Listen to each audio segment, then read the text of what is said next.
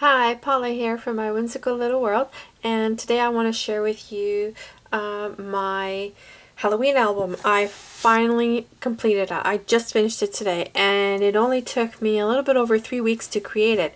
And as you can see, it doesn't quite lay flat because I got carried away and just had at it. You know me, when the hamsters, they go crazy.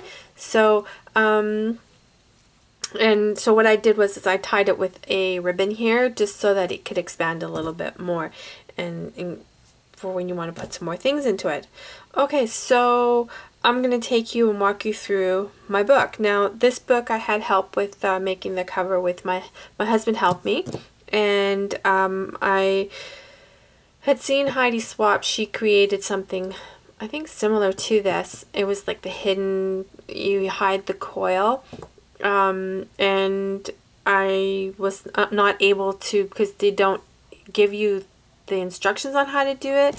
So I didn't want to make anything that big. You know me, I like to make things mini. So I just I looked at one of my books that I had, because Heidi Swapp had mentioned something about her recipe books, and I don't have any recipe books anymore. But what I did have is I have my wishes book, and my wishes book is like a recipe book, the cover anyways, the way that it's made. So I just used that as my go-to. This is how I wanted to create my album. And what I wanted to do was I wanted to have the traditional album with the back cover, and I didn't want the coils exposed. But of course you have to have the coils, so I don't know if you can see them there. There they are right there. So I wanted the coils hidden. And I used my cinch machine, my Heidi Swapp cinch machine. And I can show you. This is the album cover all done up here, but basically this is the album raw, not anything done. This is exactly the same size, and this is the cover, and then of course that's the inside, and I haven't cinched it yet. Just have done the holes right now. But so there you have it, and that's how I create my my little album here. And this one I went crazy. That was my December daily. I'll probably go nuts with it too. So here we go. Let's go inside of the album. And on our front cover of our album is one of the Digi stamps that I have from my whimsical little world. And this is Franky's Girl. And Franky's Girl, I did her all in the C family. I did add a little bit, well, I added some BV04 around her face and her hair and her dress, just to give the it gives it a touch of purple, so it's kind of nice, you know, because it just wasn't black and white. It just has this tone of purple in it, and I really wanted that. And then of course the main color is purple in the front cover, just so it would definitely pick up the purple off of her. So she was available the first week of October. She was our first Digi stamp, and she's sitting right here, and I made it so that she was dimensional there. So she's popping out at you. The little bats were created from a friend of mine at a crop.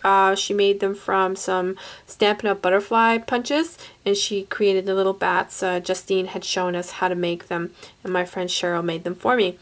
The ivy here, or the leaves, is from La La Land Crafts. The posts are from La La Land Crafts as well. And then some bling from my bling book. And then the tag is just your typical shipping tag, and I just used distress ink on it. And then of course there's a few layers of paper here. And then the stickers I used all from the paper packs. And you know, if you watch my videos, you know that I purchase always the kits. That way the kits come with all the papers, all the stickers. It has everything that I need. You know, I don't have to spend too much money buying embellishments and things like that, or at least for cards, you know, because the stickers I have, and then of course I have the I can make cute little embellishments you'll see in the album. Okay, so the side of the book, I left it plain because I just really like the look of craft. I like it. If I can find a sticker, cut a sticker, I'll probably put one here just so it has a little label of a book. But so far I haven't come across it. Otherwise I like it as it is. I also have a couple of charms on here, and it's what do they call this, a plumber's link or something like that? I don't know, correct me if I'm wrong. But what's great about these is that you can open them and you can add charms to it. So that's kind of cool. Now, before I go into the album, I just wanted to share with you the paper, because I know you're probably wondering what paper did I use. And the paper that I used is a combination of the Arsenic and Lace by Details to Enjoy. And as you can see, it comes with everything, and this was the kit. And then, of course, I use Authentique Spirited Collection. And I know at first glance it doesn't go together, but it actually works really nice together. So I was really happy about that, but not happy because I used it all up. It's all, that's it. There's no more of, well, there's little bits and pieces of it, but I actually used it all. Okay, so that's what the paper is and stuff like that. This is really cool. You know, it's not a stamp back here, the house. It was from the paper collection. Alright, so let's open her up and let's see what's inside. Now this book I think is super fun because it's really interactive and there's a lot of real estate here to put images, lot of different sizes and shapes if you want. So as soon as you open it up, there is, the front here is blank.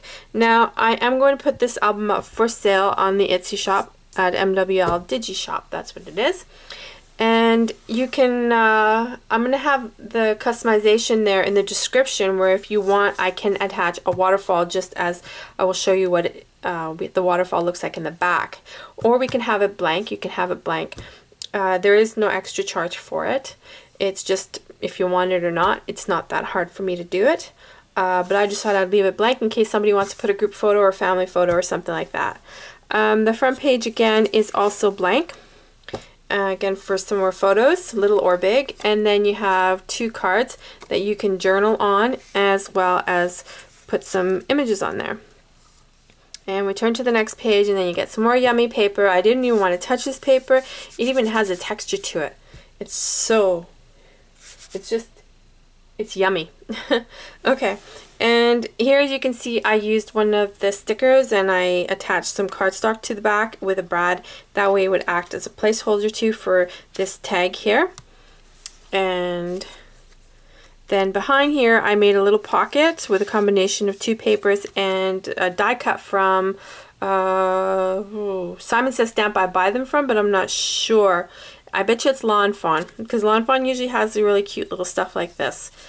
So these tags I made from the cards that you get in the kits, and so I make sure not to cut the paper, and you know, because sometimes it'll give you some designer paper on the back, so I made sure to put those aside because I really wanted to use the cards for the for pictures or for journaling. And in the back I did some cardstock, I added some stickers, and this is a sticker as well, so that way it's matted, all ready to go for some images.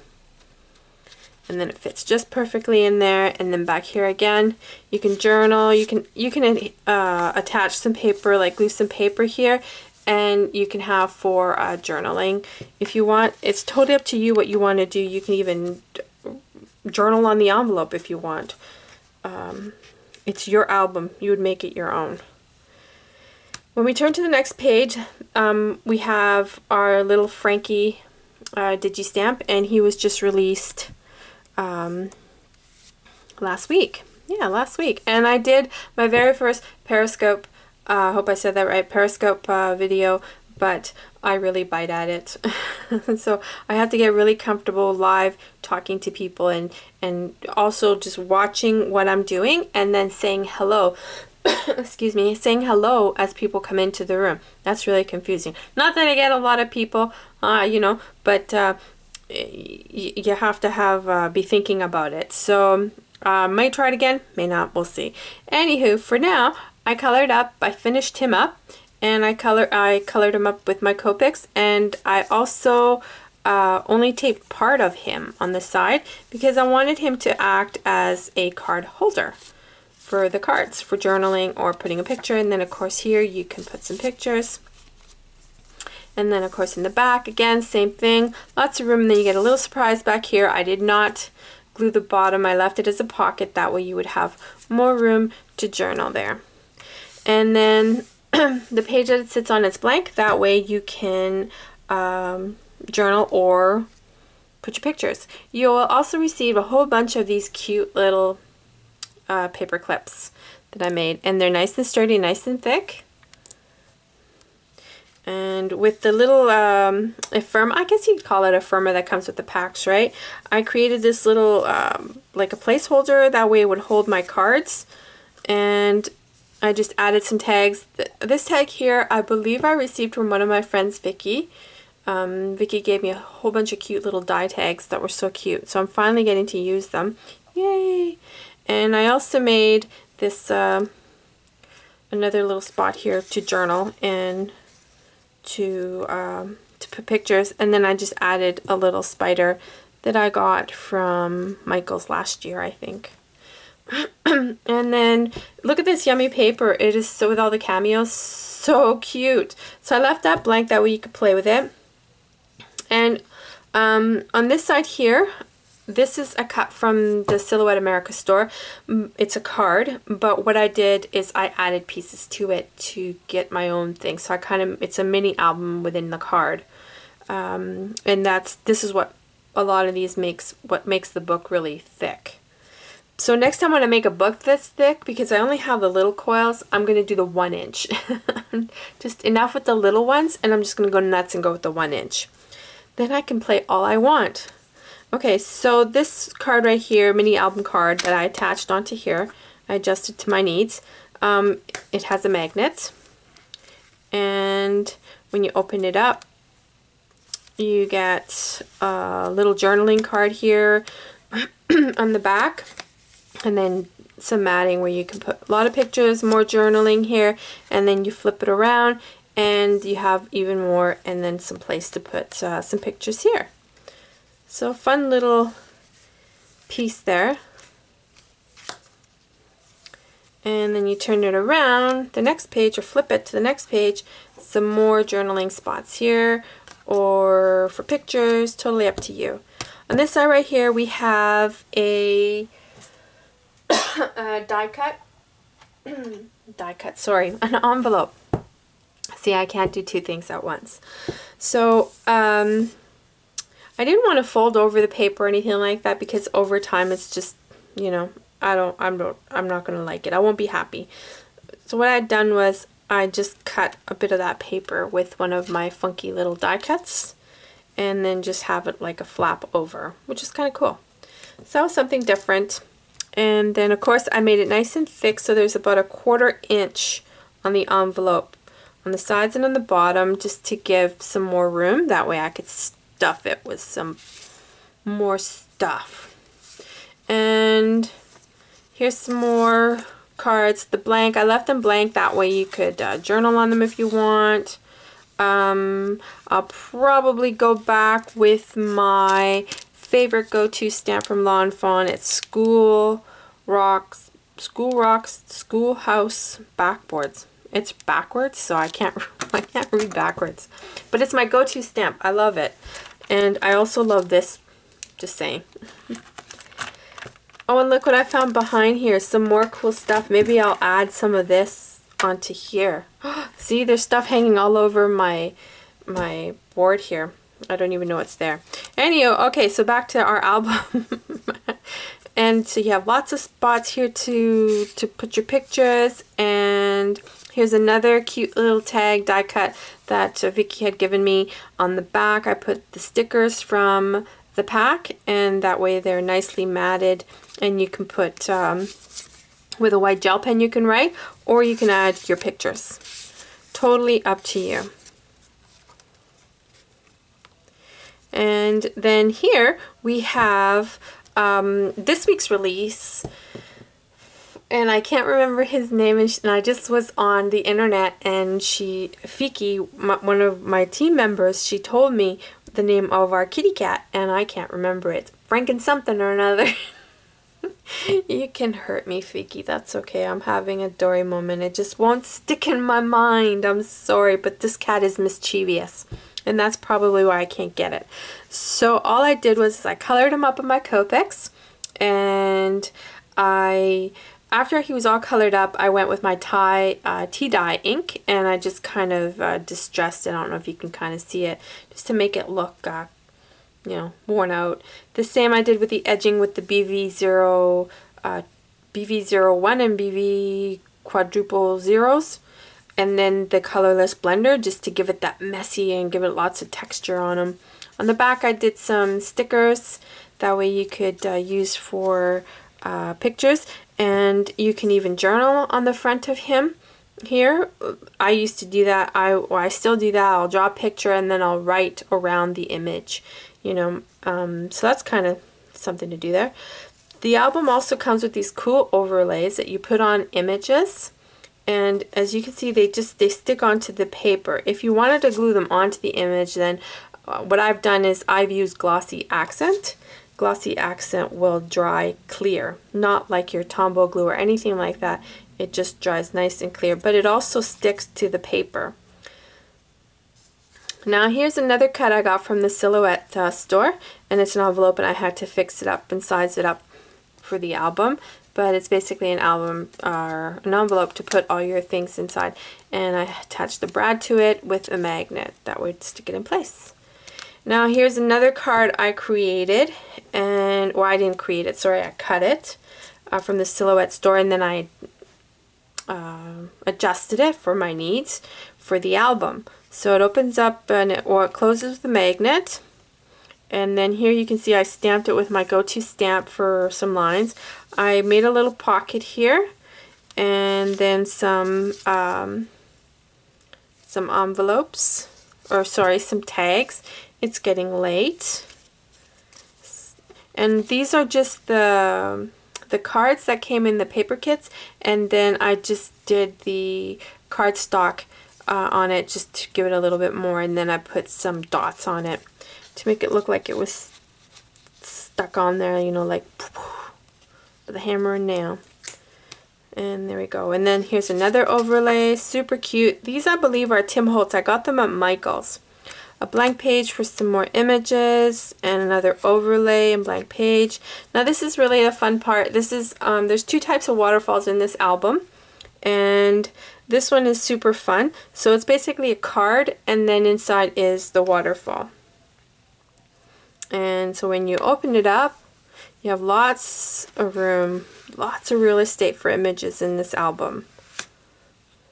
And it finishes off with this little sticker, which I think is really adorable. Super cute. Okay. And with Justine's help, I was able to fix this this pull thing right here, this tab. I used... Oh, I can't find... Oh, there it is. I was trying to say, I can't find it. I use this really cool punch from Stampin' Up. It's just new. I got it. And Justine had shown me at a crop how to use it and create my own tags. So that's kind of cool. So that's my waterfall right there. That's the first waterfall. Then the very last page is just some extra spots here. I did some dots, and there's supposed to be a bow there. There'll be a bow there. There will be a pretty bow right there. And some extra room for pictures and whatnot. And this is another waterfall right here. And look at all that bright sun. We had a rainy, rainy, rainy, rainy, rainy day. And now we get the sunshine. I'm going to block it.